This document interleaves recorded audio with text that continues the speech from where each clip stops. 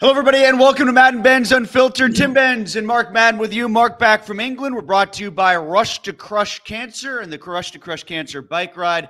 Details on that as we roll on here on the live stream today. Mark, welcome back. Certainly a lot has happened since you left, not just for Liverpool. While you were out there, they won 2 games. Good for you. You got to see that. Now you come back to Pittsburgh, and suddenly the Penguins are in the playoff race again. How the hell did this happen? I don't know how it happened with the Penguins. I think this is more a tribute to how bad the Eastern Conference is and the Flyers falling apart. Although the Islanders have had a bit of a resurgence. The Flyers have now lost 7 straight, but the Islanders have won 4 straight. Teams like the Red Wings have kind of hung around, but bottom line, like I said, it's not a good conference. And it's been left laying for the 3rd place spot in the Metro, the 2nd wild card in the whole conference, and the Penguins may or may not reap the benefit of that. If I had to bet right now, I'd say they don't make it, but I'd rather hear what Sidney Crosby's answer is, because he's carried them this far. Maybe he can drag them over the line, and if he does, that won't be his greatest accomplishment as a player. It'll be right up there, though, because this is a very subpar team. It doesn't feel like a playoff-worthy team the way they performed all year, and this does feel like a last great gasp out of them to maybe get in, but I tend to be on your side of the fence in this, Mark, for as well as they played, even against some quality opposition of late. The 5 teams that they have left, all still pretty good teams, the most important of which the games against Detroit and New York, obviously. It's not just about winning, it's about winning without going to overtime and not having loser points given away. Well, yeah, the loser point is why this race is close, too. Look at the Islanders, who are in double digits in loser points. But right, that's the path that the league has chosen, and I think they're going to expand the playoff even more, maybe as early as next year. And I know there will be some criticism of that. If it happens, it'll dilute the regular season even further. But, Tim, you tell me. It's a question I'm going to pose on my radio show later today. Tell me a league that's expanded the playoffs and regretted it. Tell me a league that hasn't got more money, more TV time that they could sell, more everything based on expanding the playoff. Every league has done it, and every league has benefited. What the NHL needs to do is start their season in September so it doesn't run through June. Yeah, it's getting long enough as it is. How do you think they do it then? When they do it like the NBA and kind of do the 7-10 play-in thing to get to 8 teams for a bracket? I hope so, because you can't let the teams, that wouldn't play in whatever the first round is sit around too long. That's unfair to them. I would do the exact way the NBA does it, because I think that 1-game elimination right off the bat really gets people interested in the playoffs. I much preferred the MLB wild card round when there were just 2 wild cards and it went right into single elimination, that 4 versus 5 game. Yeah, and I know this is a bit arbitrary. It's cyclical. It could happen anyway, anyhow, any year. But like, for instance, even this year, whoever is the 10 seed doesn't deserve a chance to play against one of the top 2 seeds like Tampa does. Like, Tampa has clearly been worlds better than whoever's going to scrape in. Yeah, but that's too bad for them if they would get sucked into that, 7, 8, 9, 10 thing like the NBA does. Yes. You don't want sucked into that. Finish 6th. Do better. Just too bad. So you're saying draw a harder line. What you're asking for is a harder line between the 3rd slot in the divisions and whoever the wild card is. Like, give more of a reward for being in the top 3. What I'm saying is anybody who's better than the lower part of the playoff pack that gets sucked into that, you could always find that exception to the rule. You can always find that reason to complain. Who cares? You don't want to play in the first round, finish higher. Since we talked, Mark, we taped up the podcast yesterday evening. The Capitals lost to Ottawa. They got a point in overtime, but they lost. So given some of the way that, to your earlier point, the Eastern Conference has buoyed the Penguins, it's sort of like a lowering tide sinks all boats as opposed to a rising tide raises all boats. And maybe the Penguins survive kind of like the Steelers did with the way teams lost to get them in. Well, are you insinuating the Penguins could win a series? No, I don't think. I think there is a pretty good line between the Rangers and the top 2 teams in the Atlantic and everybody else. Yeah, I think there's a pretty good line between Florida and everybody else. But that said, Florida's that much better than everybody in the East, more so than New York, more so than Boston? They're the one team that would wipe out the Penguins in a playoff series. 4 straight. It would be 8 wasted days. That said, that matchup, if the Penguins do make it, seems very unlikely. Right, yeah. If the Penguins played the Rangers would for sure win, but it would go probably 6. If they played Carolina, Carolina would for sure win, but would probably go 6. If they crossed over, got the second wild card, they would play maybe Boston. Boston's so weak at center, that would be the best matchup for the Penguins. But again, Boston would probably win in 6.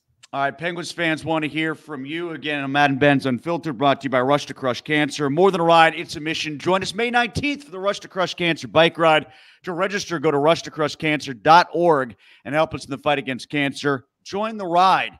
Regarding the goaltending, Mark, can Nedeljkovic keep this up all year? Or as we talked about in the podcast, does Jarry have to get in there at some point? I'd start him tonight at Toronto. And if they don't, I understand it because Ned, has started 8 straight and not lost the game yet in regulation. But Ned showed signs of fatigue in that third period against Tampa. He regrouped at the end to make a couple big saves. But I don't think Ned can play the rest of the games consecutively. So I would go with Jarry tonight at Toronto. I tend to agree in the sense that, while you don't want to break up the streak, at the same time, you also don't want a blow-up start from a goaltender. And I'm wondering if that may happen in Nedeljkovic soon. You mentioned fatigue, Mark. It's not just perhaps throughout the run. Maybe he's coming to the end of his hot streak. It's also within games. Like, he starts off games really well, and maybe this has to go with how the Penguins play. They're still not great when it comes to time and situation, score and situation, but he's been fabulous early in games, keeping them close, like in the New Jersey contest, and then they caught up, or helping them stretch a lead. But then, like in Tampa, my gosh, look at how things went in the third, and look at, the Colorado, although Jarry was a part of that in the Columbus games. I think you're overanalyzing. We say stuff like, well, the Penguins start off games poorly. The Penguins aren't very good on the power play. The Penguins aren't very good. They're not a good hockey team. They're not a playoff caliber hockey team. But then again, there's only 6 or 7 tops legit playoff caliber hockey teams in the Eastern Conference, so somebody else got to make it. Somebody else got to fill out those last 1 or 2 spots. But they're not a good team. They have maybe 3 legitimate top 6 forwards. Their defense is porous. They blow leads constantly. Yes. They can't play 60 minutes. They're just not a good hockey team. And making the playoffs won't mean they're a good hockey team. It'll just mean that Sidney Crosby is incredible still, and that Evgeny Malkin woke up at the right time. What about Carlson, too? Is he woken up? He's better than the previous version of suck, so I guess so, yeah. He's okay. On his performance, what's the more true statement? They're playing better in part because of him, or he's playing better because he feels like the games finally matter? I'm not sure he's playing that much better, and who's he to decide when the games finally matter? All right. I mean, guys never won a thing. Never won a thing. Never come close. Never been to a final. Given that they aren't that great of a team, then once we get to the offseason, do they still consider trying to find a place to move him and or Jarry? Yeah, I would, but I mean, who knows what they'll decide. They're a team, as long as they have Crosby, permanently caught betwixt and between. Permanently. That go for Sullivan too? Or do we kind of take the pressure off of Sullivan after a lot of it's been heaped on him over the course of the second half of this season? A lot of the flaws I just described the Penguins having have certainly not been improved by coaching. Yeah, I tend to agree with that. I mean, I've been not bashful at all about saying I think the time to move on from Sullivan happened a long time ago. And at this point, they're just being married for the sake of being married, I think.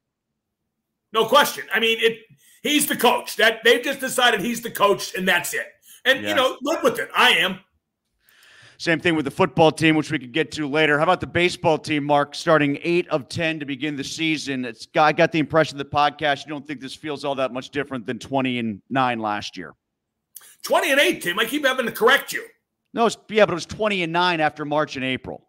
That's 20-8 was the start. Come on, be optimistic. Don't be a hater. It feels the same as last year. I don't think they're a very good baseball team still, but, people always say, why can't you just enjoy it? To which I reply, no, why can't you just enjoy it? Because I don't care.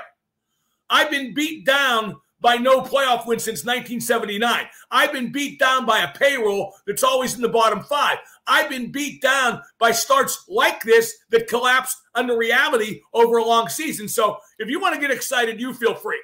Yeah, I think one thing that we're noticing now, I'm going to write about this in the Trib, is, a lot of people are really happy about the lineup being lengthened, and Tellez has added something and Michael A. Taylor has added something. But it all comes down to, is Cruz going to be able to stay healthy and productive, channel everything he's got, and Hayes and Reynolds? Like the star players, their highest paid players have to be the stars to be. Well, you talk about the lineup being lengthened. I mean, Michael A. Taylor, how much does he really help at bat?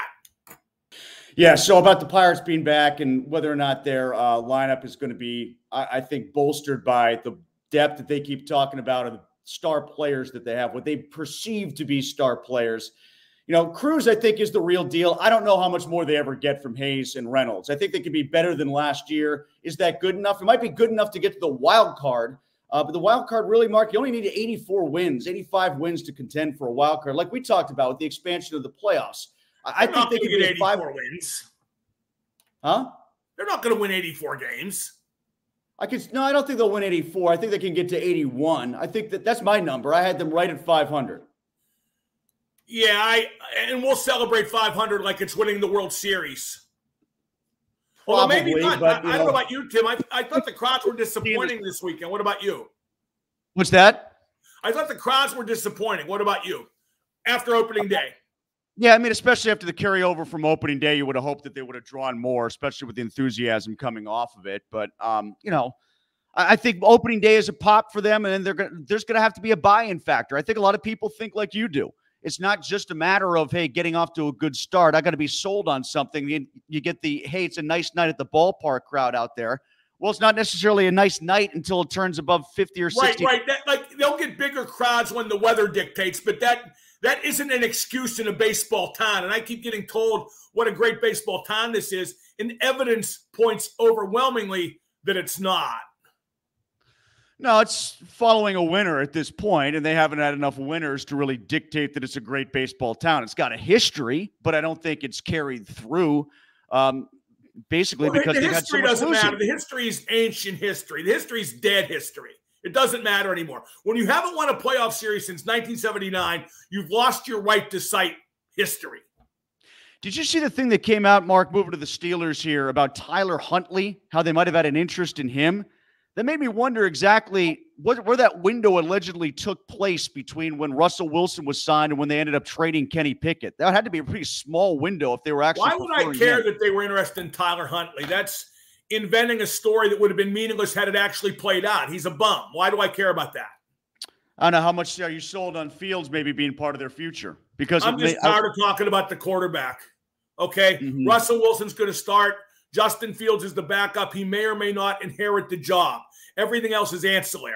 If you want to talk about the quarterback position, talk about how C.J. Stroud was the right pick, and he's totally transformed Houston. And Kenny Pickett was the wrong pick, and he's made the Steelers kick that can down the road to an old guy and another guy who screwed up with the team that drafted him in the first round. How much variance have you seen from what's happened in the AFC this offseason? Like, do you see much movement from the playoff teams that were last year to this year? I got to be honest, Tim. What I like best about Liverpool was I didn't think 1 second about the Steelers, the AFC. Not one. It's not that time of year, and over there it was easy to get away from. So, I mean, not to be rude, but next topic. Right now, I don't care at all. Did you care about the women's Final Four? That seemed to have a lot of people talking. No.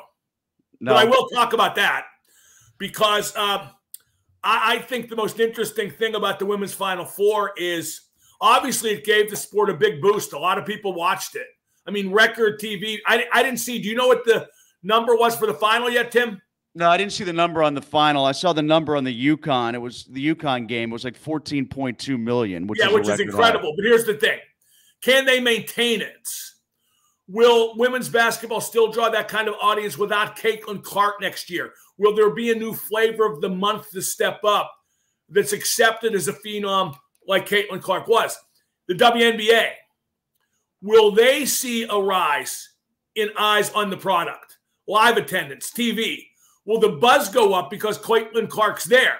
Is that possible with her playing in Indianapolis? Not exactly the best market to help the whole league. So I think that this could be just a perfect storm type of thing, but I don't believe the buzz will continue. No, I think what the WNBA needed to do was get Caitlin Clark to New York by hook or by crook. Not that would have been a guarantee, but that would have been the best bet. And I've seen so far, Tim, that a lot, a guy says soccer talk. Bye. Yeah, see you later. See you later. In fact, Tim, whatever you don't want to talk about, make a list of what you don't want me to talk about. I'll talk about that specifically every week. Okay?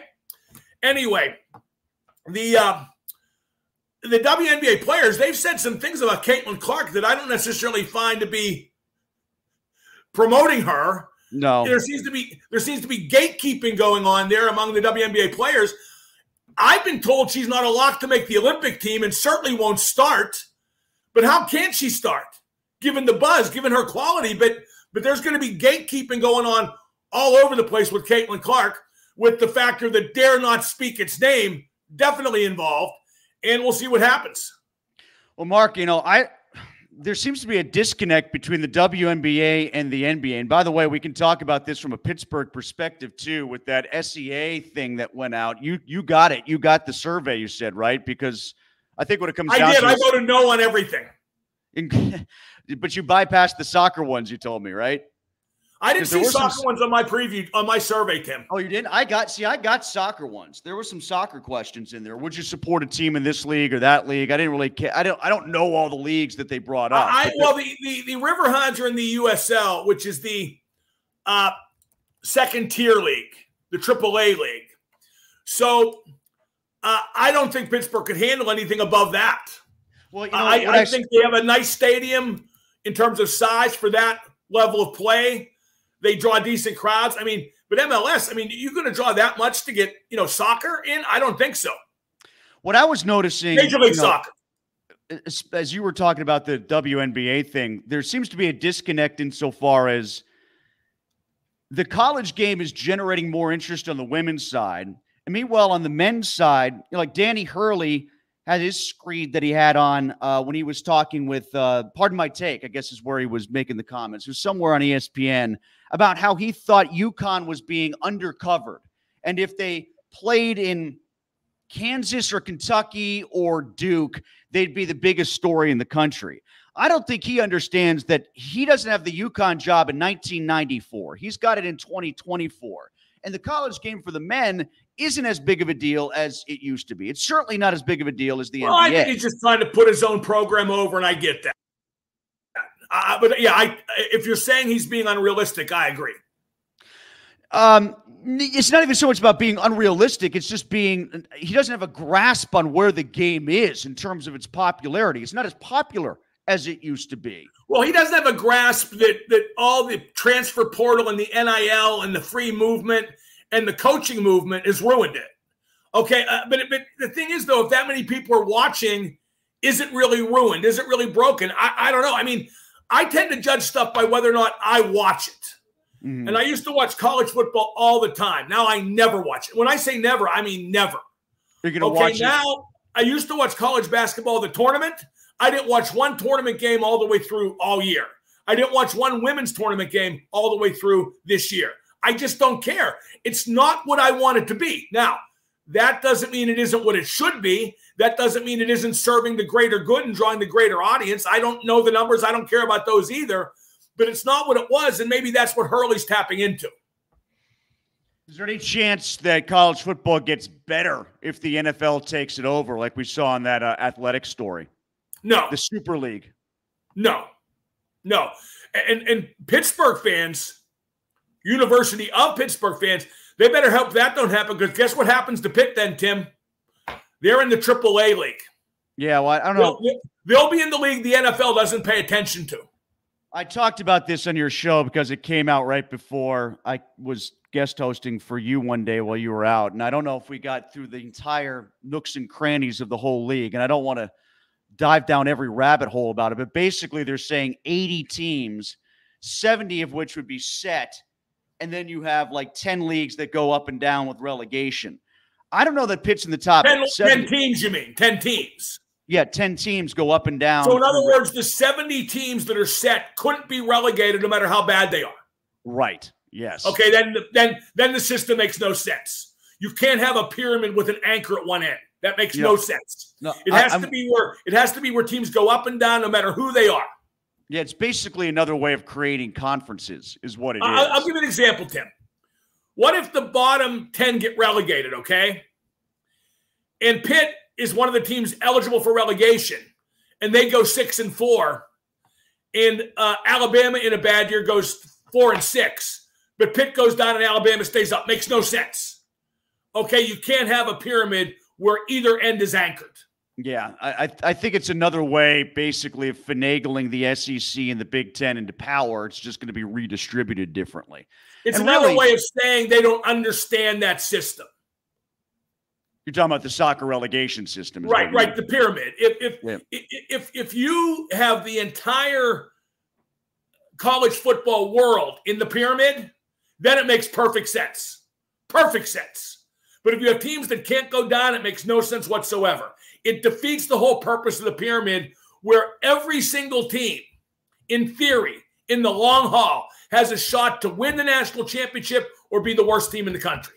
And, Mark, this just kind of goes back to all the celebration over toppling the NCAA with NIL and all that. And I get it. People thought it was a monolithic empire that was ruling with an iron fist. So, well, meet the new boss, same as the old boss. You're going to go from the NCAA to the NFL. This is always what it was going to be. Somebody eventually has to be in charge. There has to be an entity that is in charge. And no one's going to like who's in charge, whether it's the NFL or the NCAA. Well, college football's too big to fail, and we're finding it out because it's run absolutely incompetently. For years, it's been the only major league, big-time sport,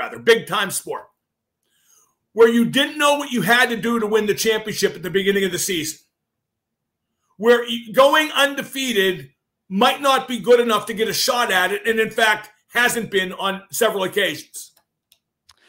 Let's get to some comments here. And that's one thing. One thing that's amazing, and it shows how stupid our country is. We live in an America where the IQ is declining. It's plummeting. It has to be. I'd love to see the figures on that. And being a super genius, of course, I'm going to be condescending about stuff like that, as in all of you out there are stupid. But it amazes me how badly some things are in sports. And people will argue for still how great they are. I've seen the talking heads, and, you know, when you get minor leaguers on TV, you take that risk, saying this is the greatest NHL season ever. It is so far from that, it's incredible. Yeah, well, as is proven by who's trying to get in at the bottom from the Eastern Conference. I mean, do we need any more proof than that? That's where sports journalism went bad, Tim, when people stopped pointing out when something was bad and, in fact, went the opposite direction and outright lied. Richard says Jari might be the more skilled goaltender, but Nedeljkovic just has that innate ability to make the big save at the right time. No, right now that's true. Yeah, like, for instance, the save at the end of the game against Tampa, and he made a good move by stopping the puck and then pushing it away and not forcing for a cover. But, you know, there's also something to be said for making the right save at the right time so it doesn't get to 4-4 before Bunting scores the goal. I thought he just looked tired in the third period. That's why I would start Jari tonight. That's no knock on Ned. But goalie's not that kind of position anymore. The pace is so frantic and the games are packed so tightly together. Even in the playoffs, I think the era of playing the same goalie every game is kind of de rigueur. Look at Vegas last year with 4 goalies in the playoffs. Ron says, please keep Harkins with the baby pens. And then in talking about the fighting in hockey, Remke is a clown show. Well, I hate the Rempe thing. And, you know, we have Chris Simon killing himself, an ex-enforcer with CTE. We all say how terrible that is. And then the aforementioned minor leaguers are glamorizing Rempe starting the line brawl in the Devils-Rangers game. Yes, excuse me, I read that. It's not like the old, people talk about the old days. In the old days, I mean, Dave Schultz was an unconscionable goon for the Flyers in the 70s. He scored 20 goals a couple times. Bob Probert could play. Ty Domi could play. But we reached the point, and now there's less of them because there's less goons, period, thank God.